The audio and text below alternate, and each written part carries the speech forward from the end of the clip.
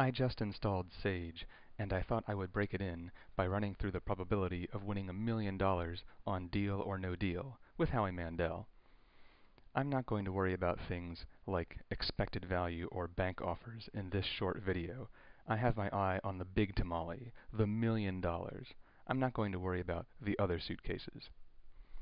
Now, when you first start, and there are 26 suitcases on the floor, your chance of winning $1 million is 1 out of 26, which is 3.85%. Once you open up a suitcase, and assuming you don't open up the $1 million, you've now increased your odds to 1 out of 25, which is 4%.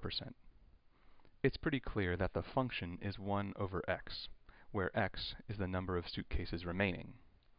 So we can take this function and we can plot it on a graph. Now you have to read this graph backwards, from right to left, not left to right, because you start with 26 suitcases and you eliminate them one by one until there's only one left.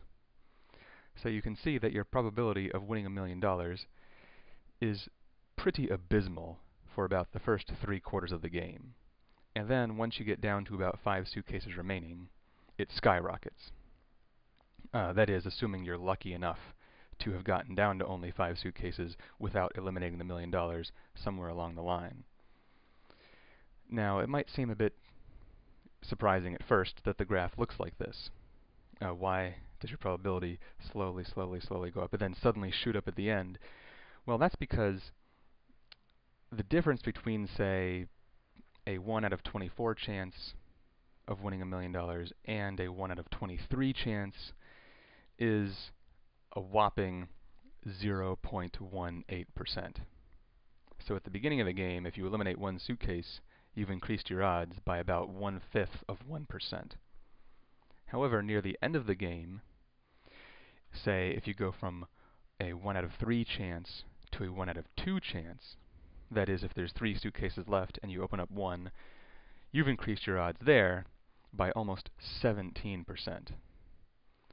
So at the end of the game, when there's only a few suitcases left, every choice you make makes a huge difference. But at the beginning, nobody cares.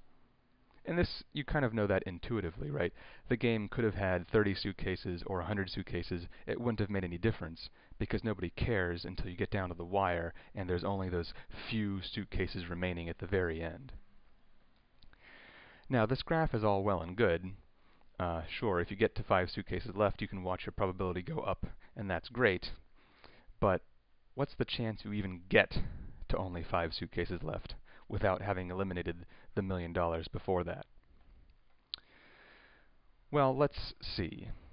The first suitcase you open, you have a 25 out of 26 chance that you won't open the $1 million.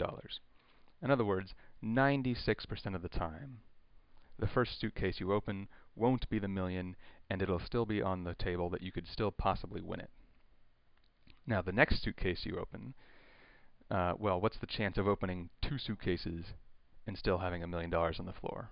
Well, you have a 25 out of 26 chance for the first suitcase you open, and then the second suitcase you open, you have to open up one of the 24 non-million suitcases. So you have 25 out of 26 times 24 out of 25, and so on and so forth. So the chance of you opening 2 suitcases without eliminating the $1 million is 92%, which is still pretty good, 96, 92. And if you do the cancellation, the formula turns out to be x over 26. So we can plot this formula as well on the graph, and you'll see that it's just a straight line, which makes sense. So your chance of getting to 5 suitcases left and still having the $1 million somewhere on the floor is about 20%. So we can actually plot both of these graphs at once, and you can see a nice little picture there. And there you have it. That's the chance of winning $1 million at Deal or No Deal with Howie Mandel.